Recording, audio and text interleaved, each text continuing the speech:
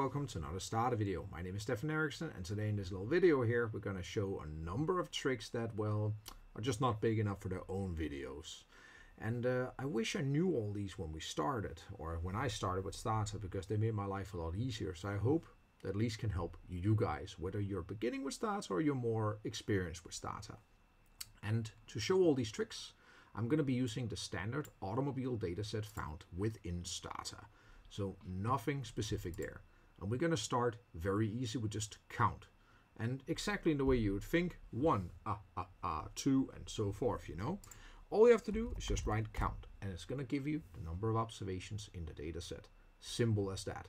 And you may think that's not very handy. However, sometimes it's very good to keep track of what you have. And something I have found very, very nice just to know at least. Sometimes you just need to use the number of observations you have in your dataset while constructing something else. The next thing we're going to be showing straight on here, you see how fast it goes. We're going to go straight to a double one, underscore n and underscore capital N. The way we best can showcase this is via generating new variables.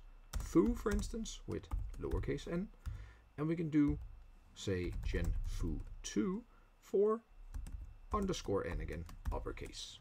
They're very similar, however, yet so different. One will namely generate a counter going from 1 up until the number of observations you have in your dataset. The other one will simply just give you the number of observations in your dataset. Let's take a look at how they look by looking at the data. You see, foo and foo2. One is a counter, 1, 2, 3, 4, up to 74. The other one is just straight up 74. Something I find very handy to know, and especially the underscore n I use a lot, especially when you want to generate a quick ID variable when you have to merge or something with two datasets. Very, very easy, very simple. Now let's go on to a little more data management, namely something as simple as label.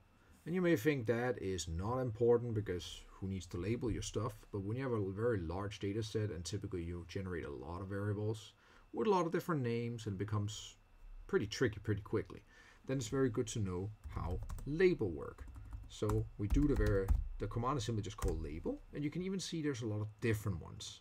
The quick one I'm going to show you is just to label a variable here.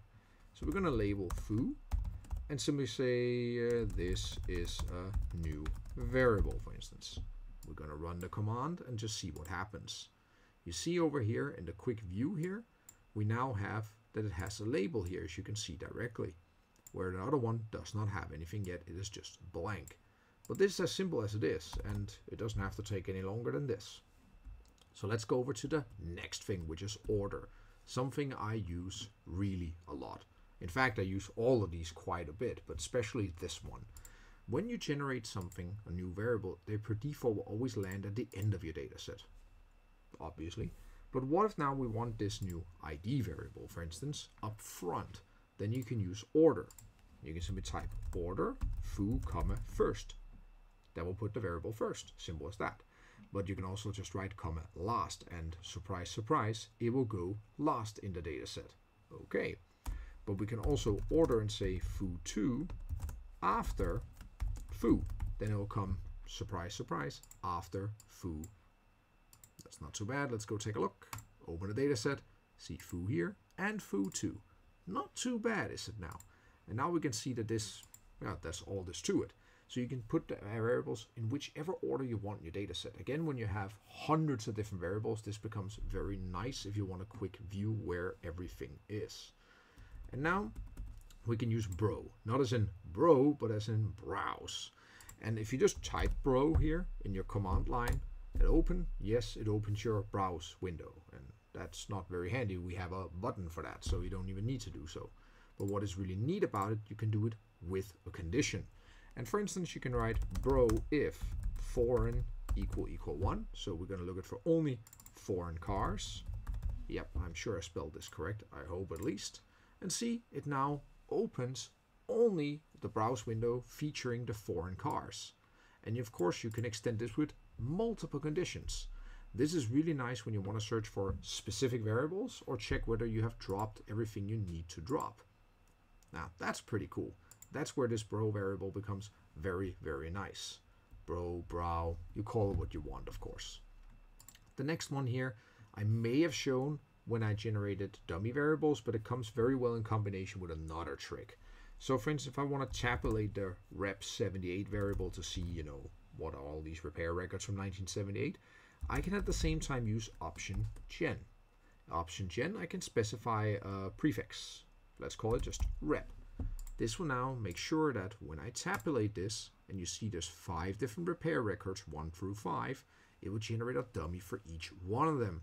Each of the dummies are 1 when the corresponding number is featured. So rep1, as you're going to see here, the first rep variable will be equal to 1 when, actually look, see, it still browse only on the foreign, so we can actually do this for all of it by closing it and reopening it. You can see here, rep1 is equal to 1 when the repair record from 1978 here is equal to 1. Rep2 is equal to 1 when the rep78 is 2, and so forth. It's that simple. And now you generated suddenly a lot of different variables. For instance, if you have a sector variable and you want to have sector dummies in your fixed effects regression, for instance, you can easily do this. And this is where this becomes very, very neat. That's something I do, one of my favorite things when I want to, well, generate a lot of dummy variables. This here is just the use of hyphen. And for instance, how can I show this?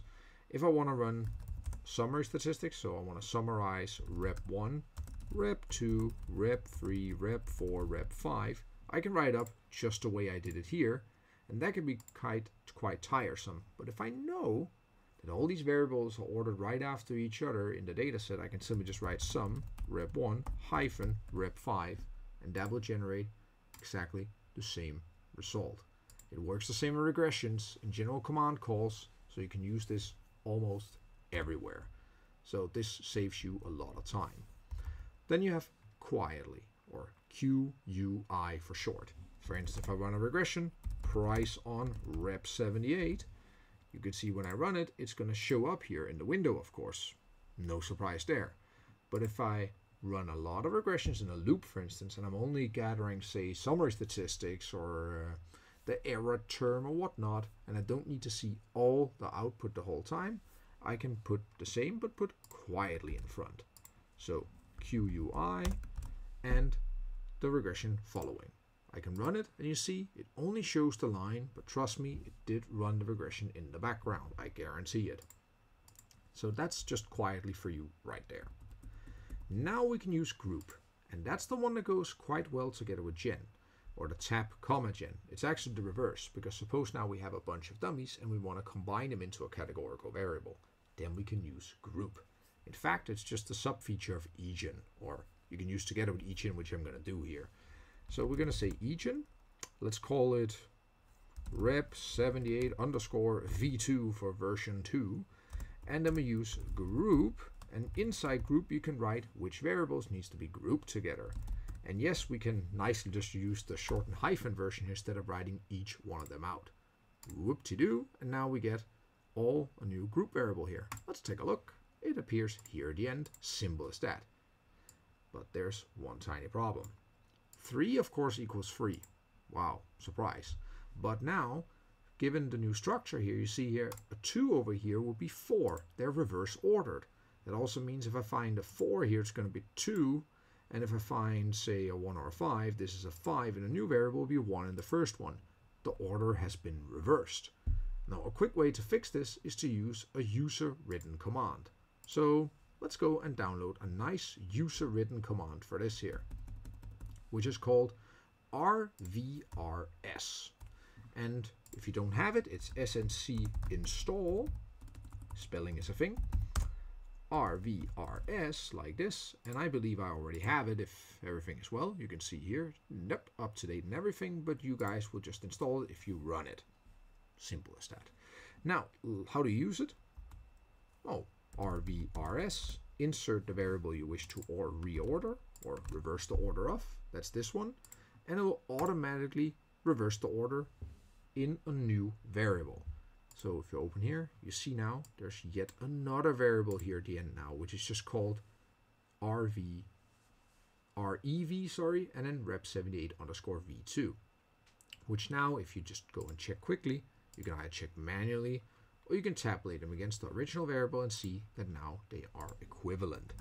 Tap rep78 insert the new variable, which was rev followed by rep78v2. We put it up here and you see in this quick tabulation, they're exactly the same. And that's how simple it is. This revrs has many sub options which you can go and take a look at, and I think you should, but it's something I found out to be quite useful, guys. So this here sums up all these small, nice, useful commands that I think you'll benefit from, and I hope you do. And of course, if you think I missed any small, cool commands, then feel free to put that in the comment section below. I hope this has been a useful class and you learned something, and I hope to see you back here in another class in Stefan's classroom. Have a good one, guys. Bye-bye.